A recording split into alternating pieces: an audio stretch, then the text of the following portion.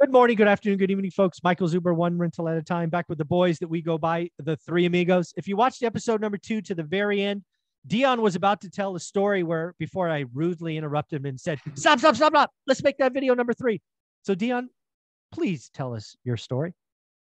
Howdy, I'm excited to be here. I like this topic because I'm going to talk about a mortgage at 3% interest available today. No, come on. 3% mortgage today? Can't be. Today. Okay. All right. Today. Tell me about it. This is going to be my favorite word when it comes to real estate investing, because it was part of the biggest components to the 2008 housing crash. Last year, we saw mortgages like this that were 2 to 3% of the total number of mortgages 2 years ago now. Now they're up to 15. Last I heard was 12, but I watch your content, and so I trust the 15.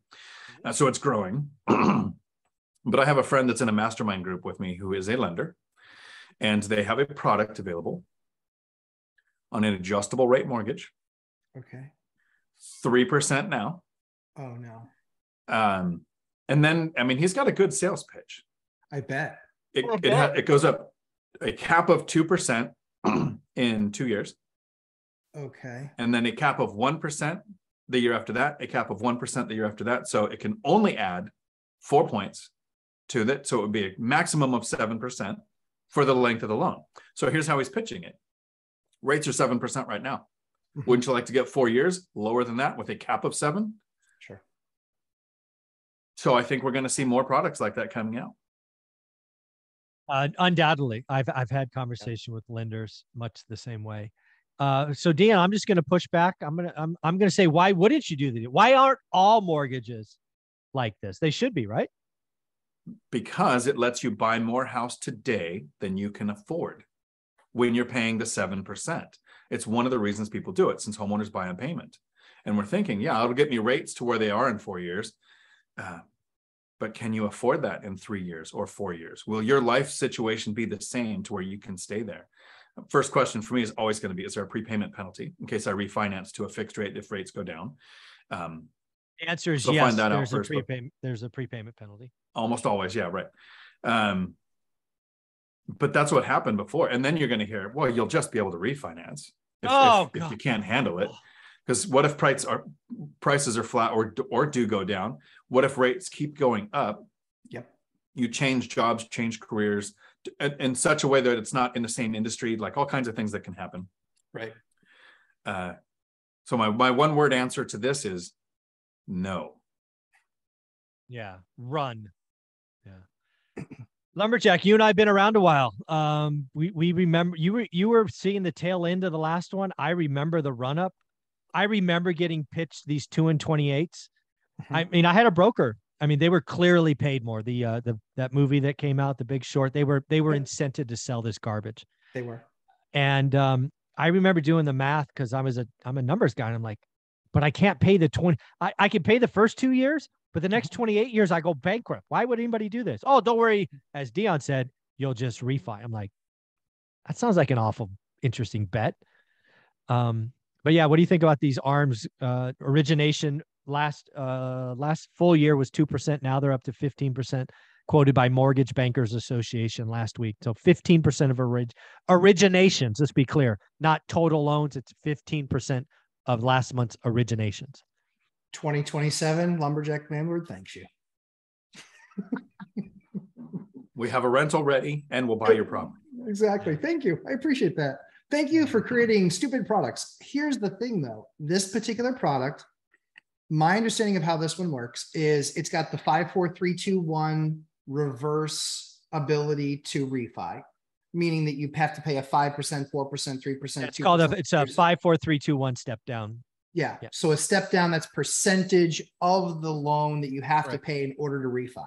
Right. However, because I'm a math guy, I would look at it and say, today, right now, does this deal cash flow at the 7 points that I'm getting, as an example? Exactly. If it cash flows on the 7 points that I'm getting, I'll do the deal because I don't care. If it's based on from today and I get 4 years of discounted rate, truly I get 4 years of discounted rate, but my only qualification for that is I have to cash flow at the 7. Yeah, this is what most people miss. And you just nailed it. If you can do the deal at the highest, like, because every adjustable rate mortgage now by law has a cap. Has a cap. So if you can figure out the cap and you do a great deal at the cap, I have less of an issue. Now, again, remember what Matt just talked about. He's an investor in this scenario. This is not a homeowner, right? That's the difference kind of between Dion and Matt's natural reaction. Dion was talking about the homeowner. Can you afford this at 7? You can at 3. That's what burned homeowners. That's right. And back to video number 1, where the person was betting the farm on a major crash. And I'm like, you're not going to hurt investors. You're going to hurt homeowners. That's right. ARMs hurt homeowners. Right. More than it hurts investors. Because again, we are going to run the numbers at the highest rate, and then we'll get 4 years of goodness. Exactly. We look at it and it's dollar cost averaging. It's recognizing that, okay, I'll take a 4-year discount. Thank you very much. And then if at that time I can afford the 7 because I get 4 years of rent appreciation, even if it's flat, not likely, but even if it is, that's fine. If the property has gone down 10 or 20% in value, I don't give a flip and flippity flip. Doesn't make any difference. It doesn't, there's no calling the loan. Yeah. Makes no impact. So that's where, again, from a homeowner perspective, a non-math investor, this is going to create inventory for me in 2027. Yeah. It will. So there's a couple of things about this. First and foremost, I want to be very clear, while Matt is getting excited about the opportunities for 4 years of discounts, I want everybody to hear me. I will never do this. I don't overthink it. I want 30-year fixed rate. I don't want my payment to change. I want no future risk. Now, again, Matt is absolutely right. Frankly, he's the smartest of the 3 amigos, hands down. Dion's the lazy one, and I'm the guy that's just like, I want to go play and try to find stuff. And I don't want to think anymore, right? It's just like, I want to go find creative ways to buy stuff. So yeah, I get it, but I don't want 30-year fixed all day long. I will never do an ARM. Nope, never. I don't care if the ARM is 0% for 5 years. I'm not doing an ARM. I don't have to. I don't have to. Agree that you don't have to, but that completely flies in the face of best use of capital, right? Doesn't it? Dude, you don't understand.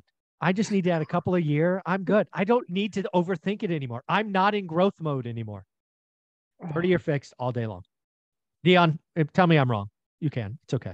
No, I like simple. You guys were telling me last year to cash out, refinance a property. And I'm like, I don't want to think. I don't want to have that money to put to work. I mean, I haven't purchased. It's still the right idea. I'm just telling you. You're going to find a deal this year that's like, damn it, I wish I had $200,000. He's not even shopping, Mike. He's not even shopping for that deal because he's an honest man. He's not even shopping for that deal because if he found it and he couldn't do it, he would tell us, and that would be awful. So there's literally $500,000 sitting in an account right now telling me, go find a deal. So I'd have 800,000. Yes. That wouldn't have changed anything. My search right now doesn't have an upper limit. I'm looking at everything in my market that comes out because my lenders have said, even without my W-2, as long as it's not a primary house, I can buy anything I want because they're going to factor the rents in. Right. If I want to live there, now they're going to look at my cash flow. But you're talking about never doing an ARM because you don't want to think about it. Yeah. I agree.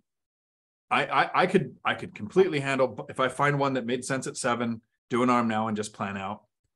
I don't want to think about it. I don't want to think. My binder strategy has to work these 4 years because in 4 years I'm going to be there. Rents have to stay the same. I'm always investing like I expect rents to go down, even though we've never seen that. We're gonna have to get Mike up. I'm a pass. It's probably, think of this. There are people right now looking at an ARM expecting to have their job in 4 years. They can get laid off. Yeah. 2 of the 3 millionaires on this video today are already laid off. Yeah, exactly. I'm losing Mike to lazy.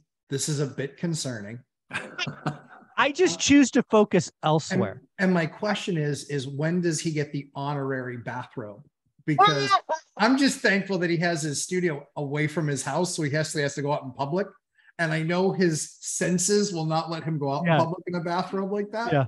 Yeah. But yeah. And again, for us, it's really funny because, one of the things that we talk about most often is the, growth mode versus not growth mode. We grew a ton the last 2 years. I've literally looked at it and said, I really want to deploy my capital differently. I really want to deploy it to rehabbing units and doing them and being done with them, because that's the thing that eats at my brain is I have a unit that's not done the way that I want it done.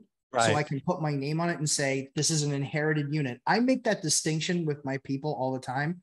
Listen, that's an inherited unit. It has not gone through the lumberjack system.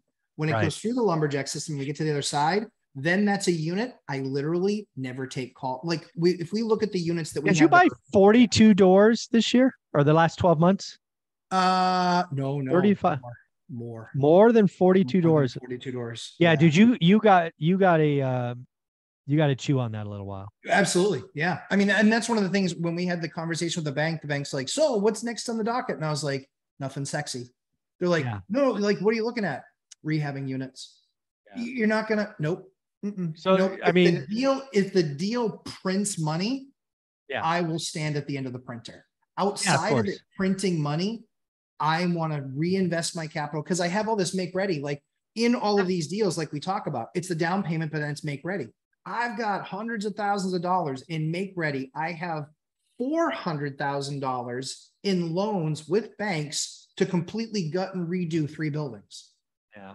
It makes less than no sense for me to spend a second of time buying another property unless it's a massive stack of cash, because now it's about, this is where people go sideways, is it's about wealth preservation and it's about optimizing the income of the asset. And that's what I'm spending my time on. That's what I spent a lot of time this year on. That's what I'm spending a lot of time next year on. You know, so when I talked to the crew, I said, we've literally got 18 months of work already charted out. So you're all safe. If the economy goes into a massive recession next year, you're safe. We have the money set aside. We're going to go through. I have never seen workers so happy. Like they're all getting a little bit nervous and they don't need to be. All of their friends that they're talking to in construction, they're seeing jobs slow down. They're seeing, you know, we don't have 6 days of work for you anymore. We've got 4. And so for me, it's just been an awesome thing where, again, now it's about optimization and making sure that we're putting ourselves in a position where we also do that to reduce the amount of calls that we get. Because in a rehabbed unit, we get 80% fewer calls. So that's what we're focused on. Great stuff. Love this stuff. Matt, where can people find you? Lumberjack Landlord on YouTube and Instagram. My live stream is Sunday at 11:30 a.m. Eastern time. And Dion? You can find me right here on YouTube, Dion Talk Financial Freedom. And the one last thought to take away from this video for the people who made it this far into towards the end. Almost all of my deals were purchased between November and February. We're coming up on winter. And Mike said it earlier in a video today. He likes to shop where the pain is, where there's less competition. Buyers disappear in the winter. It's one of the reasons why prices look like they came down in the winter, because there's less competition. That's when we should be hunting. That's where I'm actually thinking I'm going to find my next deal. Yeah. At the end of the day, folks, what you will see on this channel is do the work works. And if that excites you, subscribe, like, follow these two gentlemen. They put out amazing stuff every week. Guys, thank you so much. Thanks, Mike. Ciao.